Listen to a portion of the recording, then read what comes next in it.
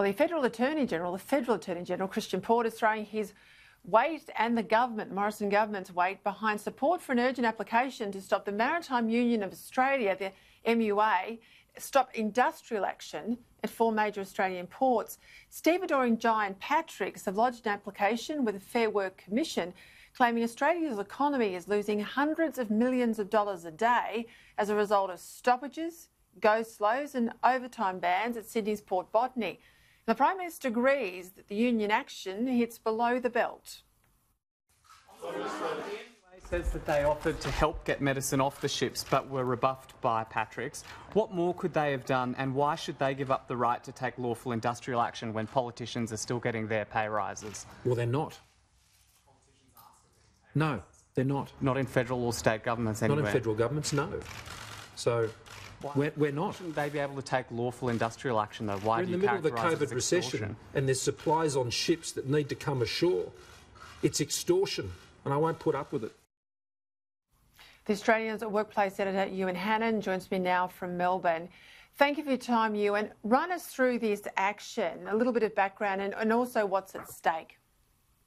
At the moment, Peta, there's been action that's been running for a few weeks. Peta Credlin says there's only been one 4-hour stoppage, but in fact there's been a number of overtime bans and other bans which have been leading to a big blockage of containers.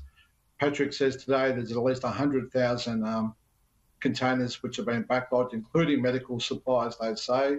There are strikes planned which have been notified for the coming days, and that's driven Patrick to go to the Fair Work Commission to say we want this action stopped. They've been backed officially by Christian Porter, the Industrial Relations Minister. They will argue that this is doing economic damage to the economy, and that is one of the grounds they can use to get the action stopped. At the moment, there's a standoff. Really, the union says, oh, we haven't done this action. The company is using COVID. But one of the interesting things is, yes, normally these things happening are a big bargaining dispute.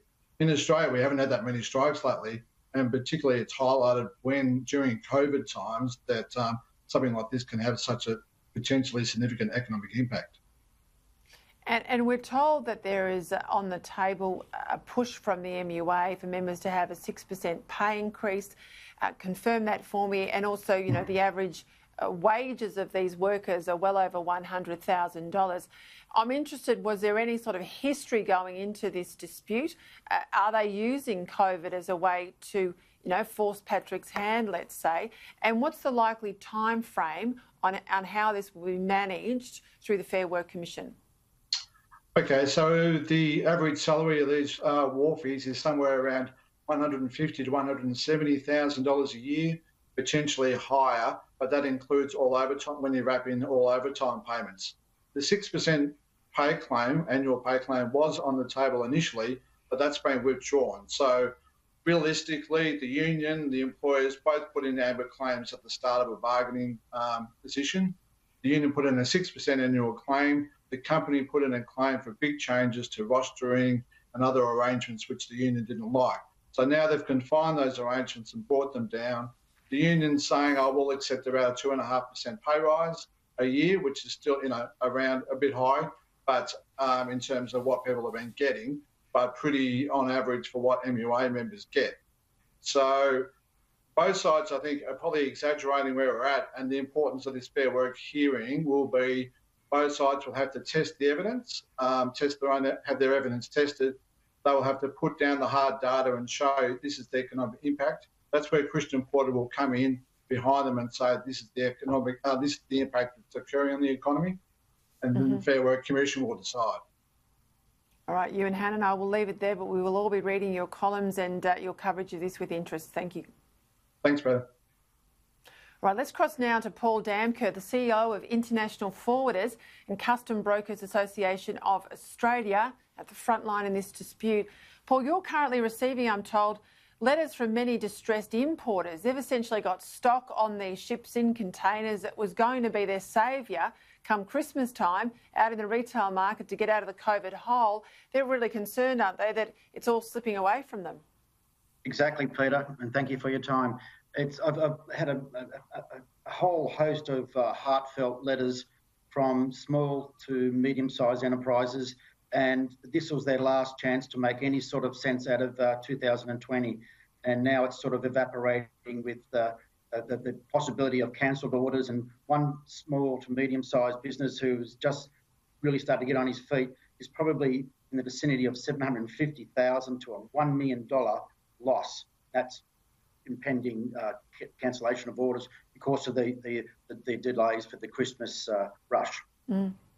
How angry are people and businesses in particular that you're talking to that this is happening all in and around a COVID recession at this time? And why this action at this time? Well, Peter, it's, anyone who's on, in the mid from a 155,000 to up to 200 with overtime and still expects a 2.5% increase is got to be a little bit crazy in my eyes. And as far as I'm concerned, I heard the Prime Minister and a lot of politicians saying we're in this together. And that's the case. I think a lot of people are. And it's just typical as far as I'm concerned. The PM was pretty strong today. He called it extortion, and he has obviously got Christian Porter, the Federal Attorney General and Workplace Relations Minister, involved in this action. What do you want to see happen next week? Well, I have been talking to the Attorney General, Christian Porter, on Friday.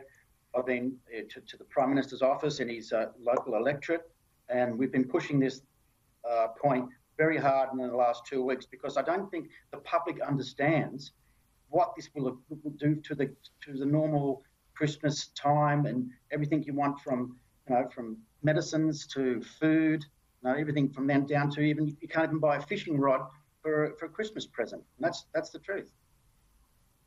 Yeah, absolutely true. I know, in Victoria we're locked up. There are no shops and I'm living online, and I tell you what, there's a lot of stuff that's out of stock because it's sitting on ships waiting to get into Australia. Paul Damkjaer, good luck with the negotiations. We'll be watching it closely here and following it, and let's hope we can get that stock on the shelves. Thank you for your time. Thank you, Peter.